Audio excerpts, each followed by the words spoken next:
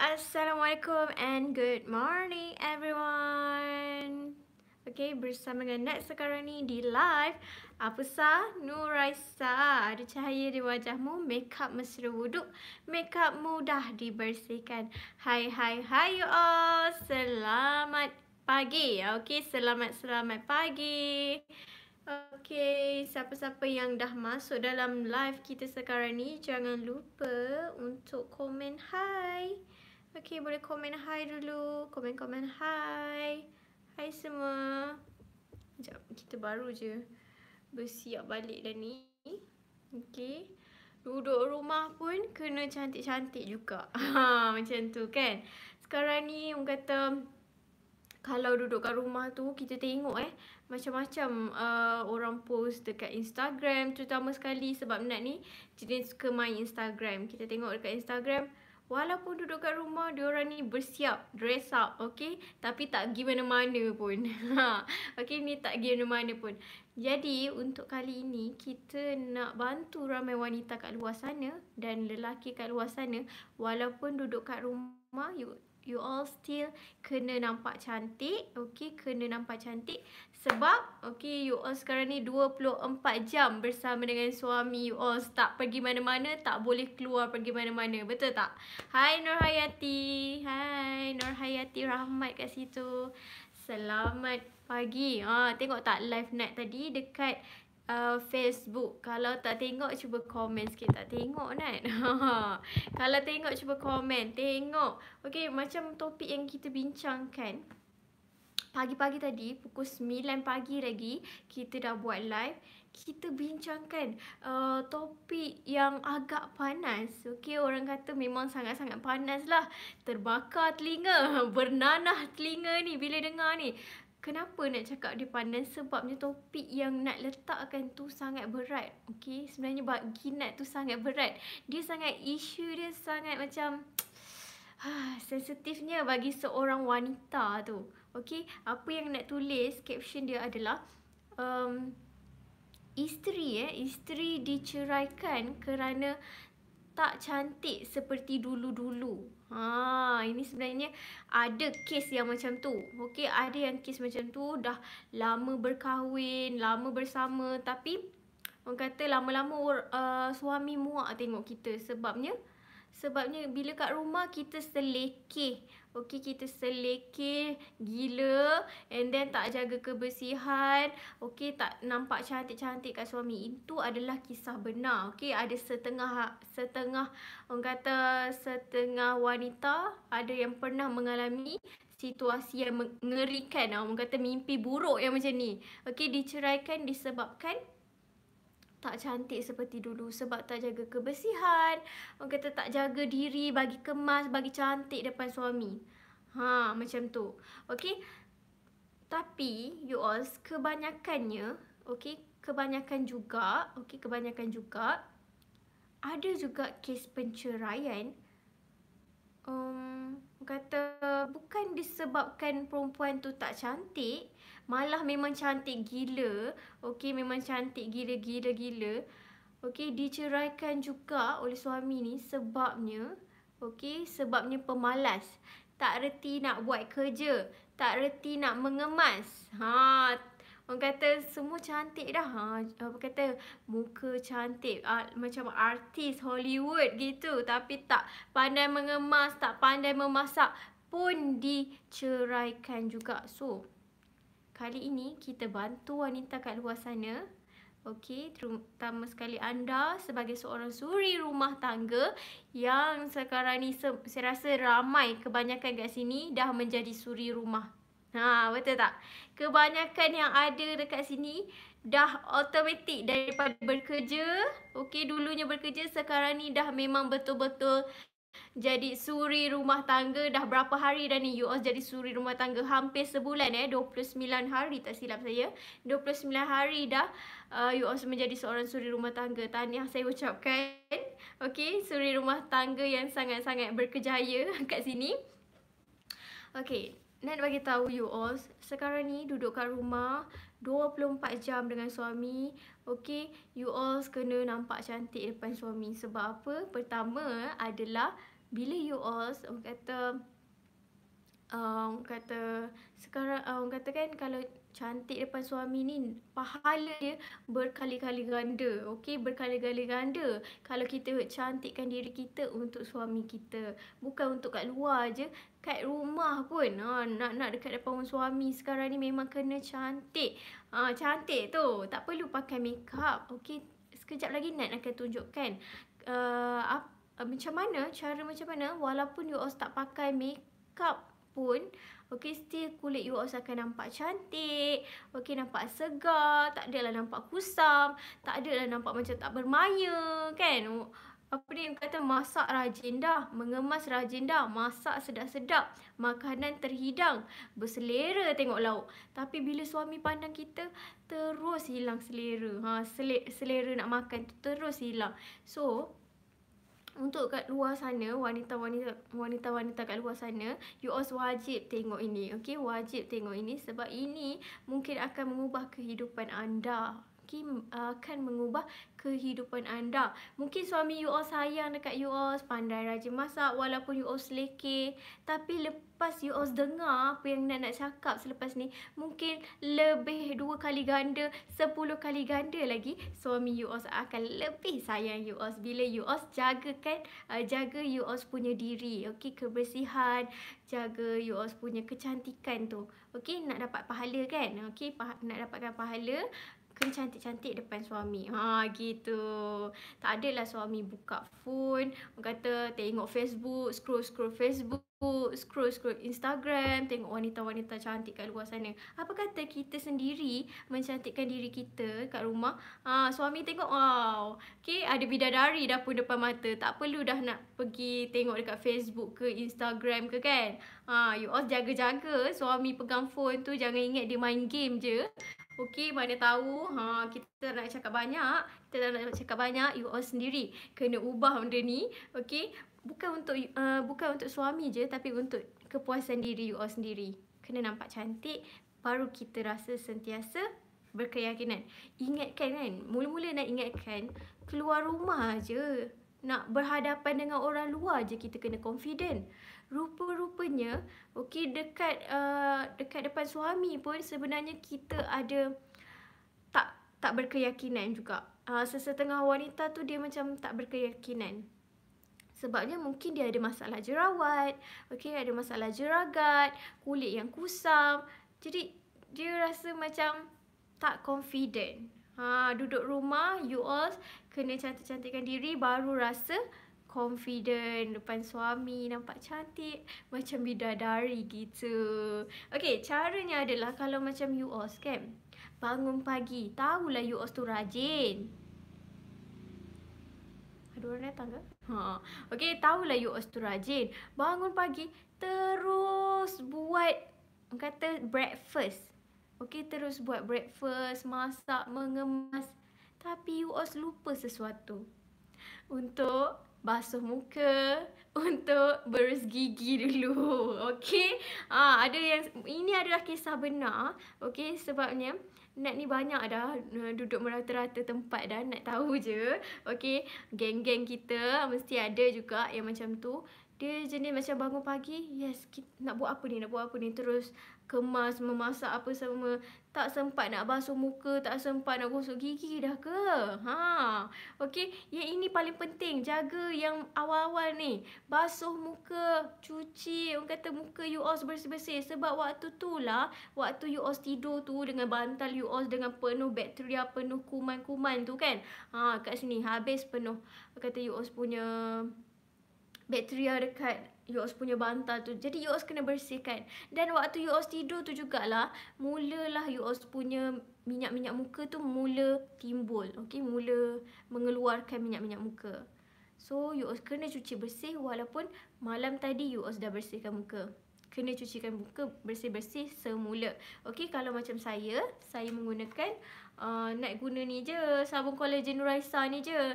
Okey, sebab nak suka sabun kolagen Nurraysa ni, dia ada bahan-bahan seperti susu kambing, kolagen dan juga kunyit. Dia mampu untuk membantu masalah kulit wajah yang kusam.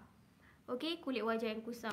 So, bila kulit you all dah bersih, okey, tak kusam, okey, nampak bermaya, tak ada lah nampak macam kusam je. Okey. Barulah confident duduk kat rumah depan suami. Kan suami tengok pun hati rasa macam tenang je. Tak adalah asyik nak bergaduh je kat rumah tu kan. Yelah, semua benda tak kena. Betul tak? Semua benda jadi tak kena kalau kita cantik-cantik, pandai mengemas, pandai memasak. Cantik tu, dia bukan cantik macam you all lahir-lahir terus cantik. Maksud Nat, cantik tu dia macam meluas kan. Okey, maksud Nat, cantik tu adalah you all jaga kebersihan, terutama sekali kecantikan. Okey, kecantikan. So, bersihkan muka dulu dengan collagen soap Nurraysa. So, bagi you all wanita yang ada masalah kulit kusam, okey, ada jeragat, bintik-bintik hitam, parut jerawat, better you all try sabun collagen Nurraysa ni. Sebab dia mampu untuk mengecilkan parut, mengecilkan jeragat pula, memudahkan jeragat you all, mengecilkan jerawat-jerawat dekat muka. Sebab dalam dia ada cengkeh, ada kunyit. Cuci je muka, bersih-bersih dengan sabun collagen soap ni. Yang ini dia tahan sampai 3 bulan. Lelaki, wanita boleh pakai. So, untuk suami, kan? Untuk suami, you all bukan setakat isteri je kena jaga. You all sendiri sebagai seorang lelaki dan sebagai seorang suami pun kena jaga juga. Okay, you all punya kebersihan. Okay, you all punya ni lah. Kena cuci muka dengan bersih. Jangan bangun pukul 1 petang, makanan dah terhidang terus makan. Lupa nak cuci muka, lupa nak mandi dulu, berus gigi dulu. Tahu-tahu nak terkam je makanan yang dah terhidang tu kan. Okey, pastikan muka you all pun kena bersih ya. Lelaki-lelaki kat luar sana.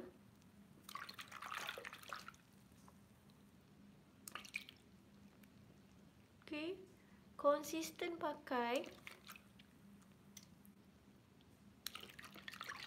You all kena konsisten pakai sabun collagen ni. Dia boleh memudahkan jeragat you all. Okay, 3 bulan. Ada yang baru pakai, kita baca testimoni yang pakai sabun collagen Nurraysa ni. Kebanyakannya ada masalah jeragat. Dan dia macam berpuas hati lah bila pakai ni. Dia punya jeragat tu makin kurang. Kita bersihkan muka, bersihkan muka.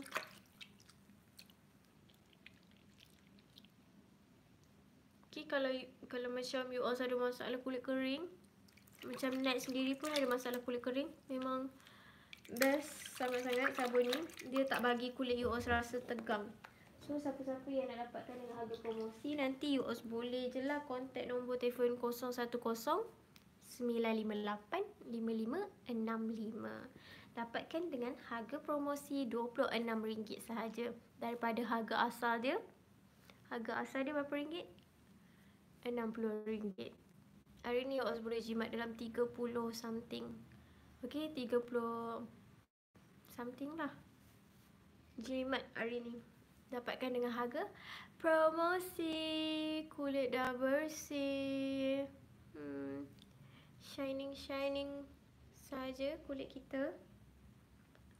Walaupun tak pakai makeup, kulit kita rasa segar. Okey, rasa segar. Orang tengok muka kita pun rasa macam segar. Tak adalah nampak macam kusam, tak bermaya, macam tak sihat. Okey, macam demam je kan. Kulit kusam tu nampak macam tak sihat je. Kenapa? Ada masalah ke? Tak sihat ke? Orang selalu tanya, tak sihat ke weh? Padahal sebenarnya kita tak pakai makeup. Sebab itulah selalu nampak macam okey je sebab kita pakai makeup. Sekarang ni duduk kat rumah, memanglah you all tak pergi mana-mana. Memanglah you all tak jumpa orang kat luar. Tapi, kita kena cantik juga depan suami kita. Dapat pahala berganda-ganda. Okey, dapat pahala yang sangat-sangat, orang kata, baguslah untuk you all sebagai seorang wanita tu kan. Cantik-cantik depan suami. Okay, pakai konsisten. Dia boleh membantu untuk masalah memudahkan jeragat. Siapa yang ada kulit kusam, okay, pakai sabun kolagen. Macam dulu Nat kan pakai satu pencuci wajah ni. Okay, jenama X. Tak boleh nak bagi tahu, tak boleh nak sebut jenama ni. Bila kita pakai tu, kulit kita rasa macam tak selesa. Rasa macam macam mana nak cakap, dia macam tegang, macam tertarik je kulit kita tu. Macam betul-betul nak bagi tegang kotnya, tapi memang sangat-sangat tak selesa. Nak kulit kita adalah jenis kulit yang kering. Memang sangat-sangat tak selesa. Tapi selepas nak guna sabun kolagen ni, bila kita basuh muka, betul ini adalah betul, feedback yang betul. Kita tak rasa pun kulit kita macam tegang yang sampai tak selesa. Dan rasa dia macam sangat macam okey je. Macam tak ada rasa tak selesa yang macam Nat selalu rasa sebelum tu. Faham tak? Okay. Mungkin sebab dalam dia ada marula oil. Marula oil ni kalau you all bacalah dekat Google, okay, kelebihan-kelebihan marula oil ni memang sangat bagus. Berbanding dengan olive oil, dia lebih orang kata tinggi khasiat dia. Okay, marula oil ni lebih bagus lagi. Ada olive oil pun ada juga kat dalam dia. Okay, olive oil, marula oil, ada susu kambing, okay, ada kunyit. Kalau dulu-dulu, zaman dulu-dulu kan, sampai orang kata kuning muka kita buat masker menggunakan kunyit hidup. Pernah tak? You all duduk tumbuk kunyit hidup tu. Lepas tu you all letak madu. Ada setengah tu letak madu. Ada setengah tu letak putih telur. Okay, putih telur campur dengan kunyit tu. Okay, dia pakai jadikan masker. Sebab nak mencerahkan kulit wajah. Kalau orang India tak silap saya, dia selalu mengamalkan ni lah, pakai masker kunyit bagi nampak kulit tu lebih cerah, lebih shining. Okay, pakai kunyit. Tapi lepas pakai tu kuning lah muka kita. Nak basuh tu pula susah berdiri. Kan? Dengan orang kata memang sangat susah. Jadi macam kuning je muka kita kan. Kulit kita pun nampak kuning saja. Lama-lama dia memang mencerahkan. Okay, lama-lama dia akan mencerahkan kulit you all.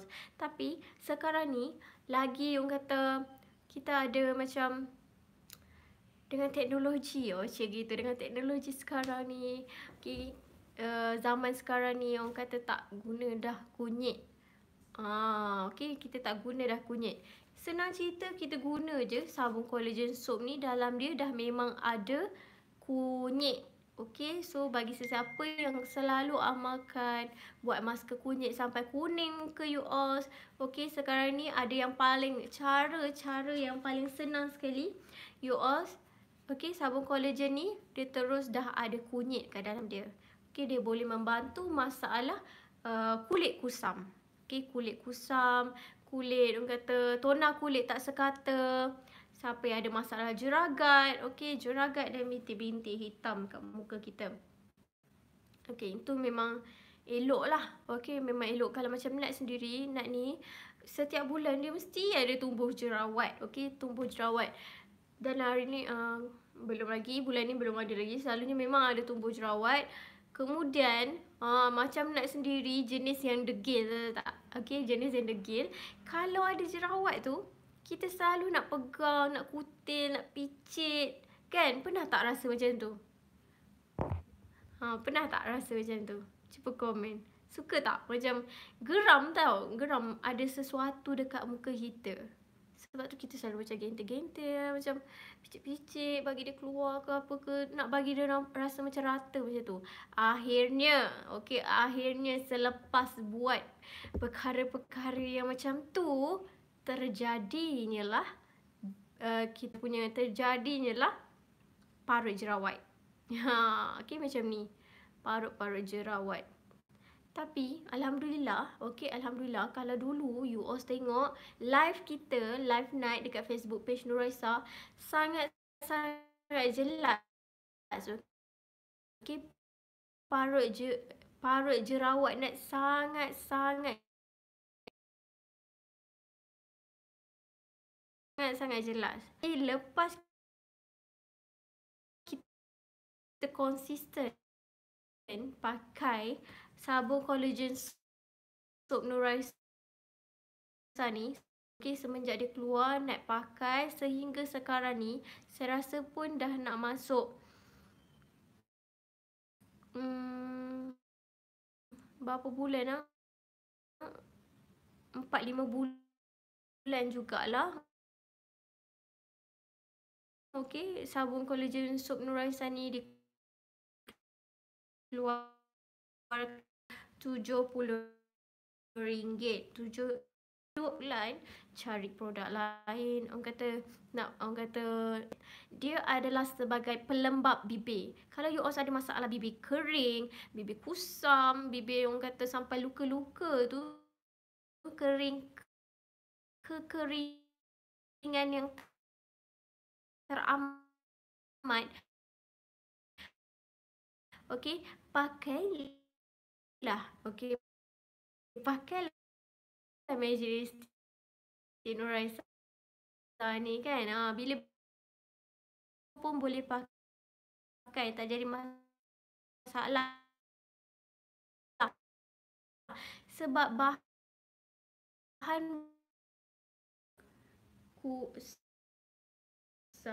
bibir yang gelap tu, kita bagi dia nampak merah. Settle masalah kita, biar kita nampak ni melembabkan